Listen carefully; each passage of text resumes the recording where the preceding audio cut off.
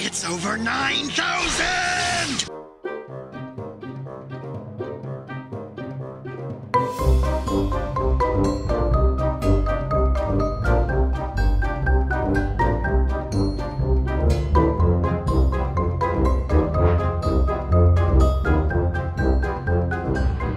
Hello everybody and welcome back, and I have to say one word, or rather two words, to all of you in many languages. Thank you, merci, gracias, dankeschön, spasiba, shukran, tak, and many other languages I do not speak.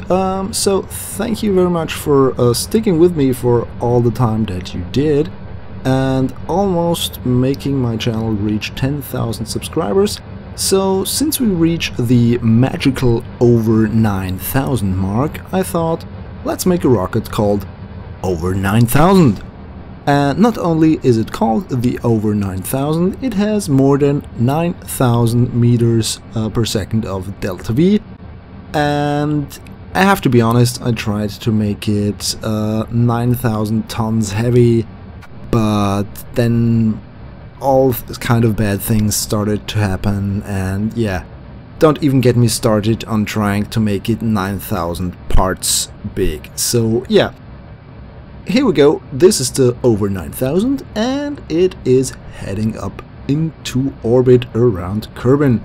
We're still on one of the early stages.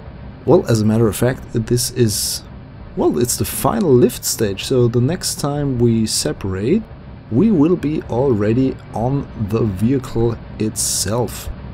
So some nice heating effects going on, and we will soon reach the desired apoapse. I'm aiming a little bit higher than the 70k, so we have a nice margin of error. Yeah, some of you may remember that big rocket I sent to Joule, the Julishka. This is a little bit similar in design, but completely different in function, as you will see as soon as we have separated the stages. But first I have to get to my apoapse. So here we are, coasting to apoapse. The crew is chilling in their cabins, and yeah, now we are out of the atmosphere, so we have to get our new maneuver node, and there we go. Looking good, yeah. Enough fuel left in the tank. Even more than we need to do what I am planning to do. So, the first step of this journey will be the moon. Why the moon? Well, why not?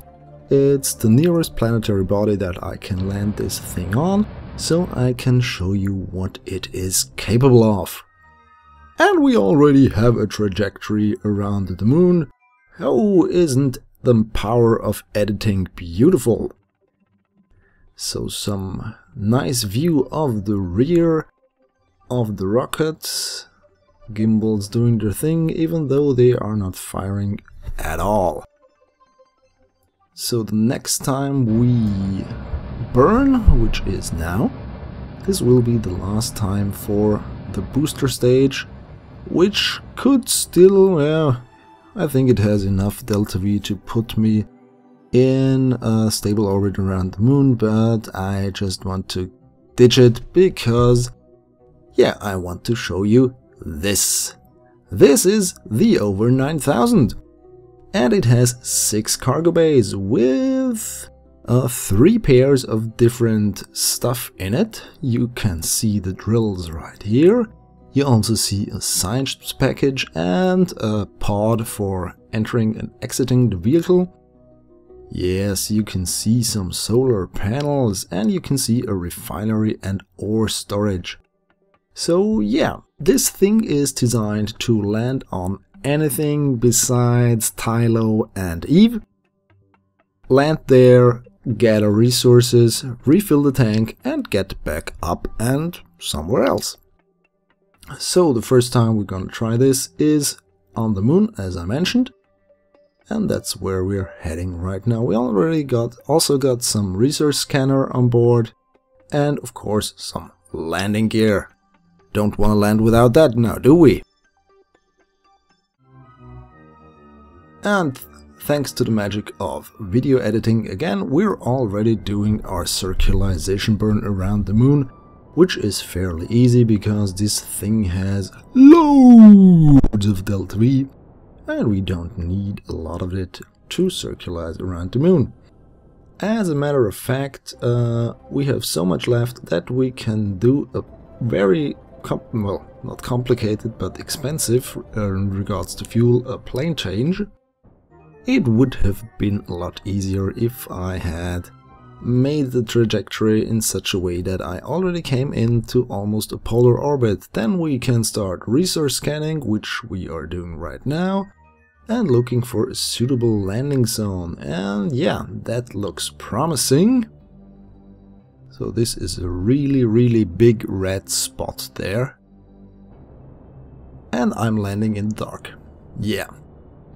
This may be a little bit less exciting for you than it was for me, but during this phase I was, well, the only thing I could do was stare at my instruments. You see my Kerbal Engineer Redux readouts on the top of the screen.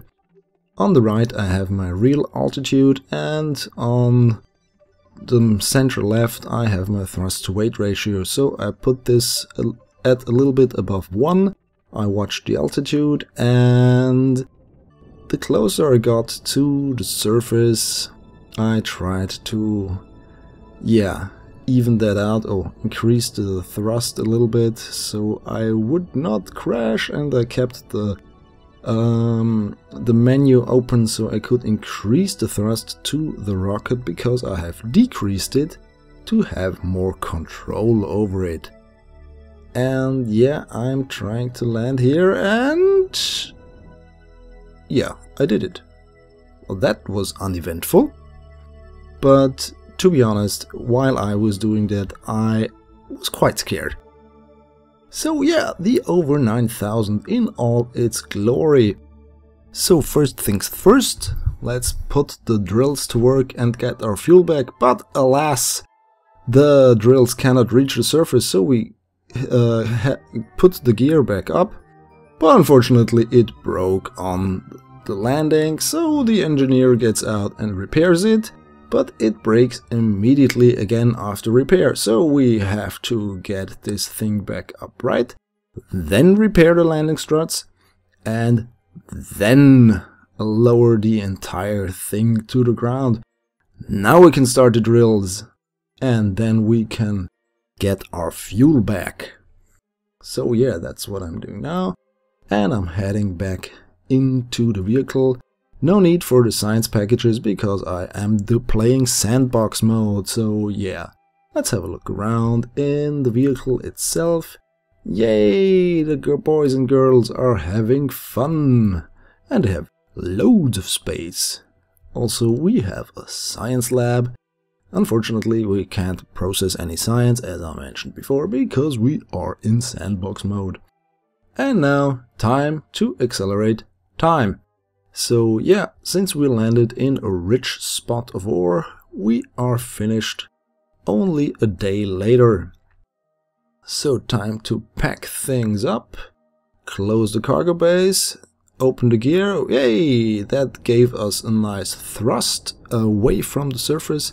So we saved about maybe 0.5 meters per second of delta V?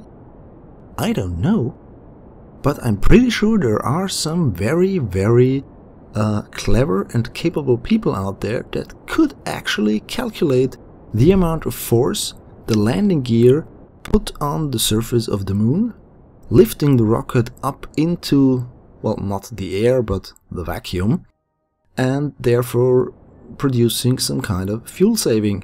So if you are a kind of science geek or physics geek out there and know how to calculate this, comment below, let me know. I'm really interested in how much delta V I have saved by this.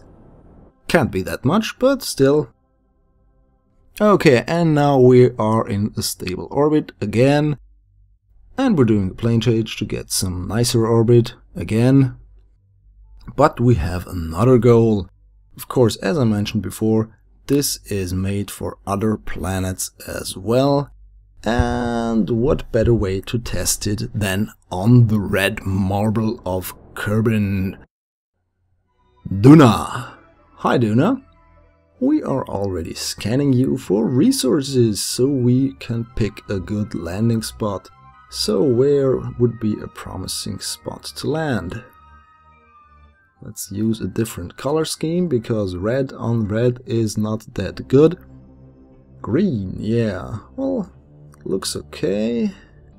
Where are we going to land? Maybe there in one of those big center kind of things close to the equator. But then I thought, hey, I actually never visited the poles of Duna. So yeah, why not try it? And I also brought some parachutes, so I thought, well, why not use them and slow my descent through the atmosphere of Duna using the parachutes. But it was late and I was kind of in a hurry, and yeah, see for yourselves.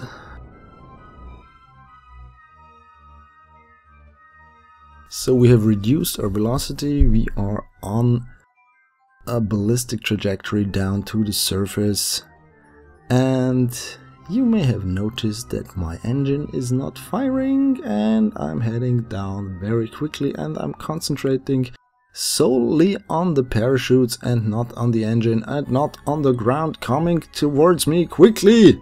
Or rather the other way around, I'm heading to the ground quickly. And yeah, this is the time where I realized, maybe I should activate the engine to save my over 9000, but too late.